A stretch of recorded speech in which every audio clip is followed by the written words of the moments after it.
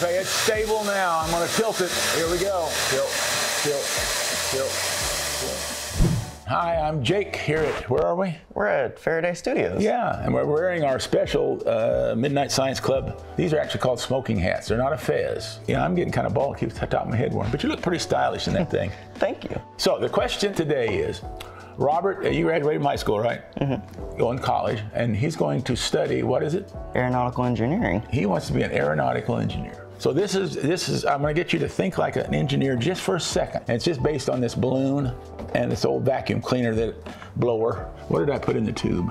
A bunch of straws. Put a bunch of straws in there. When the air comes out of here, it's going to be spinning a little bit. So what do you think these straws would do? Probably straighten it out. Man, give that one for Robert. You're going to take the balloon. It's got a balloon here. All right. And I'm going to turn this, put the balloon in the straight stream of air. Hey, give me a prediction what's going to happen. Well, I would think if the air is strong enough, it's just going to blow the balloon up and then send it off somewhere. Okay, kind of. Think the air is strong enough to lift the balloon? Let's see if there's enough. There you go. Oh, there it goes. It's up and going.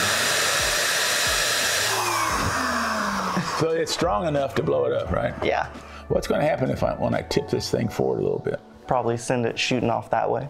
And it would go off that way because? The airflow has changed direction. Airflow's changed direction. Grab your beer and go, The old man's going to hold this thing up like this, and Robert's going to put the balloon in the stream. We know the stream's strong enough to hold it up, and then I'm going to tip it sideways. Okay, there it is. I'm tipping more. Look at that. What's up? Come on, engineer. I have no words to describe what I'm seeing right now. Oh, look at that. Oh, there we go. Sorry. Wasn't that amazing? It was. I wonder why. You think it'd blow it away, right? Yeah. It does start to fall, but as soon as it starts to leave the stream, the air rushing over the top is going, so much of its energy is going that way that it's not pushing down with normal air pressure this way. So it makes a low pressure area here, and the air in the room, the air pressure in the room just holds it up there. And you see that shape right there? It's kind of like the leading edge of an airplane wing, right? That's why airplane wings are kind of got a curve to them. And air rushing over the top creates a lower air pressure on top of the balloon or wing. And so why doesn't it go? That's why it doesn't fall, but why does it not shoot out? See that look? Look, that's an aeronautical engineer stare. Look at him, he's going, hey, check that out. Do you hear anything inside the balloon? Some kind of liquid. Yeah, I put a little water in there to give it some ballast. Same size balloon as that one. See if you notice any difference. This one's a lot heavier. A little heavier, because guess what I did? Well, I would say you could put a denser liquid, but I'm assuming you probably just put more. There you go. See, so now you kind of overthink that there, engineer, but that's all right. No, there's more gravity right here under this part of the table than, I don't know.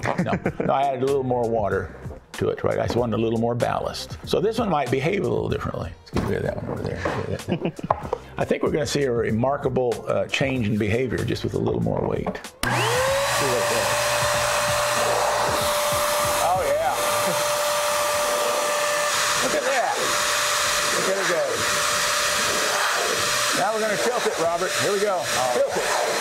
Tilting it. Oh, it's still bouncing. It's still bouncing. What you're doing right now is you're trying to solve an aeronautical engineering riddle, aren't you? Yeah. Figure it this way. I don't want to give you the answer. What was touching the balloon? So it must be something to do with the air, right? We know gravity didn't change when this was going on. It was pulling down on the thing the whole time, right? So I want you to ponder that. Normally here at Midnight Science Club, we like to give you a nice answer because your curiosity is about to kill you about now. Why does that thing do that? Well, guess what? Sneaky old wizard is going to treat you like a scientist and an engineer. I'm going to have you figure it out. Because that's what I want. I want you to sharpen your science thinking skills. So I want you to ponder this a little bit. Why did that balloon, it weighed a little more, why did it bounce in the middle of everything? It was bouncing back and forth. What could cause that? And that's the challenge I'm giving you. And maybe someday we'll put the answer to this this question we've posed on our social media. And where would you find the social media? Facebook, Instagram, TikTok. Yes, you can find us. We're all over the place. Yeah. We do have a Patreon. We do? Yeah. We have Patreon. I never would have thought. Yes, we do have Patreon. Aeronautical engineer. Thank you, Robert. Wizard handshake. We got you. One more time, yeah. Wizard handshake. Okay. Thank you, Robert.